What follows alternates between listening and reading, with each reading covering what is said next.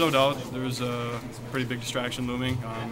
It's no excuse to come out and perform this way. I think everyone in this room wanted to put on a nice show for our crowd before we go overseas, and we didn't do that. So it was disappointing from that stance.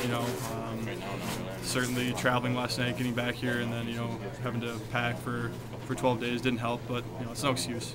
We're all professionals here. We got to come out and perform, and we did. Any concerns? You don't really have the next two tune-ups are against sort of non-NHL teams. Any concerns about being able to sort of correct the things you did tonight against that level of competition? I don't think so. For most of us, we've only really had a few games to play together.